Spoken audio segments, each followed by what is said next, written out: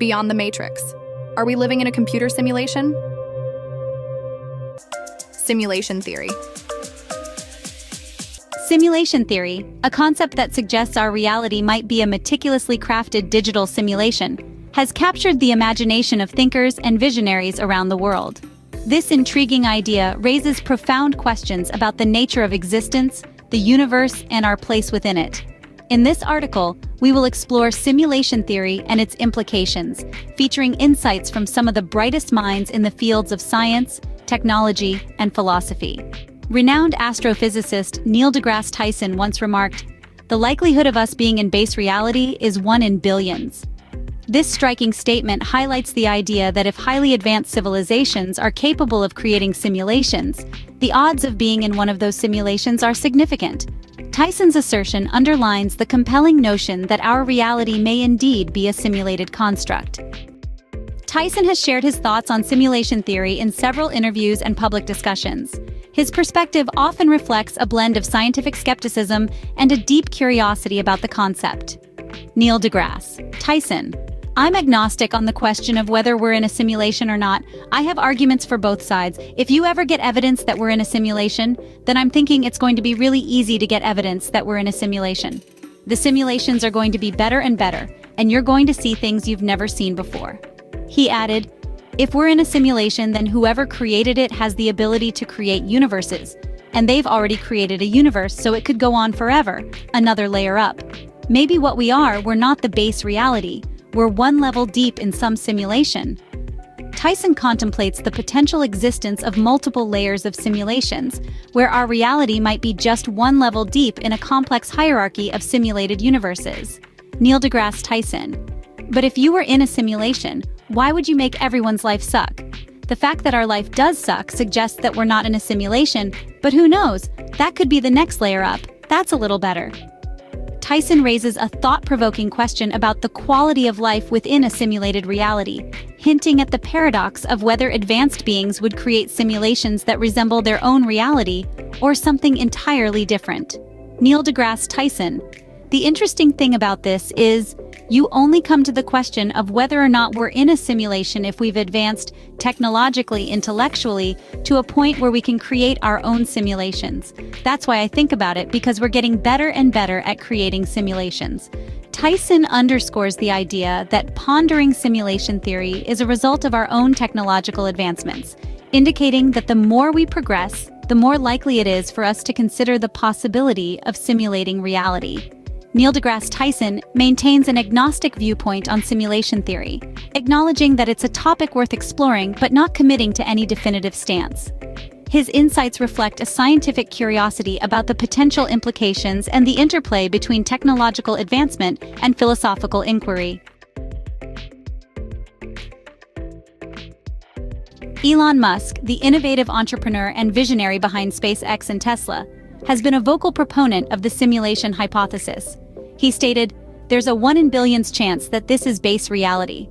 Musk's perspective is deeply rooted in the exponential growth of technology and the belief that future civilizations may have the capability to create simulations indistinguishable from reality. Joe Rogan, the influential podcaster and comedian, has explored this topic extensively on his show, often featuring experts like Musk. Rogan's podcast has served as a platform for in-depth discussions on simulation theory, helping to bring the concept into the mainstream consciousness. Rogan, in his 725th show with Nick Bostrom, said, "I think that it's entirely possible that our reality is some kind of a program.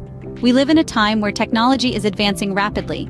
Who's to say that in the future, we won't be able to create simulations that are indistinguishable from reality?" Joe Rogan. Video games have evolved incredibly in just a few decades.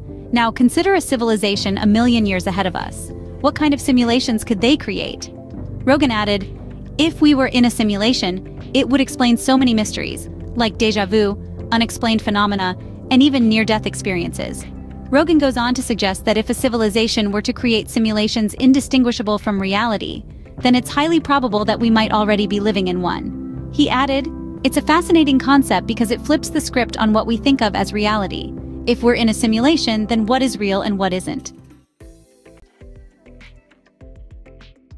A theoretical physicist, Michio Kaku, a leading expert in the field of theoretical physics, has posited that the laws of physics may be akin to a computer program. Kaku stated, "The universe is a symphony of strings, and the mind of God that Einstein wrote about for 30 years is cosmic music resonating through hyperspace." Kaku's analogy suggests that the universe's fundamental rules could be coded instructions governing our simulated existence. Kaku, known for his work in string theory, has contemplated the simulation hypothesis, stating, "I think at some point we will begin to ask the question, do we live inside a cosmic computer game?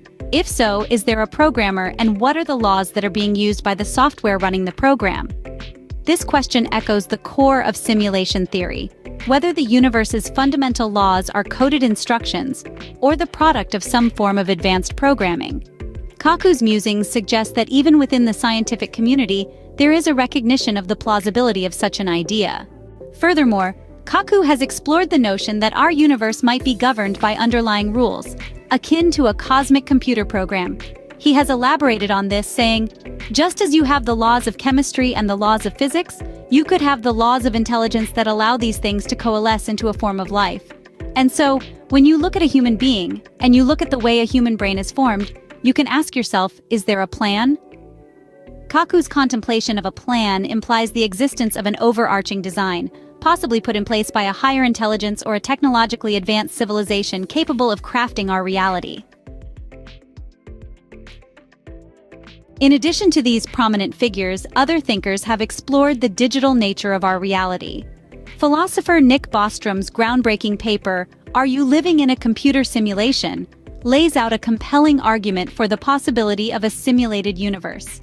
Bostrom suggests that if a technologically advanced civilization were to simulate reality, it would be challenging for its inhabitants to distinguish the simulated world from the real world, reinforcing the theory that we might be living in a digital construct. Further support for the idea comes from Max Tegmark, a cosmologist and professor of physics. He contends, "We could live in a computer program, but it may not matter." Tegmark's perspective reminds us that the existence of a simulation may not fundamentally alter our day-to-day lives or ethical considerations. Simulation theory not only questions the nature of reality, but also raises ethical and existential concerns. If our existence is a simulation, what implications does this have for concepts of morality and purpose?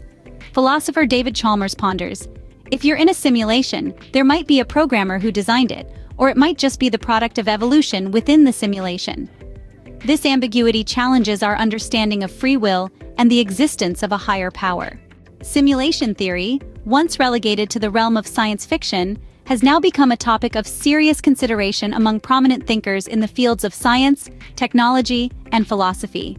The notion that our reality may be a simulated construct offers a fresh perspective on the mysteries of existence and the universe. As Neil deGrasse Tyson, Elon Musk, Joe Rogan, Michio Kaku, and others have contemplated, the possibility of living in a digital simulation has profound implications. It challenges our understanding of the nature of reality, our place within the universe, and even the ethical and existential questions that have fascinated philosophers for centuries.